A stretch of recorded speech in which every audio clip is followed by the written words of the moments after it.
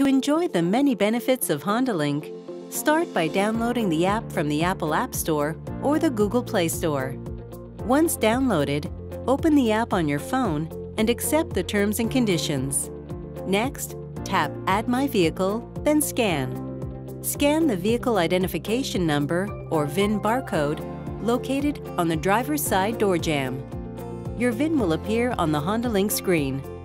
Select Done. The HondaLink trial subscription will appear and tap Get Started. Next, sign into your existing My Honda account from the home screen. Or tap Register Now and input an email address you want associated with your Honda ID. Enter your name and password, followed by your security question, and tap Create.